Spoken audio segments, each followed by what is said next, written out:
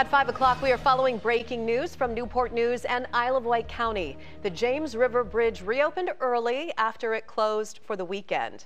The bridge had been closed since Friday and was scheduled to open back up Tuesday morning.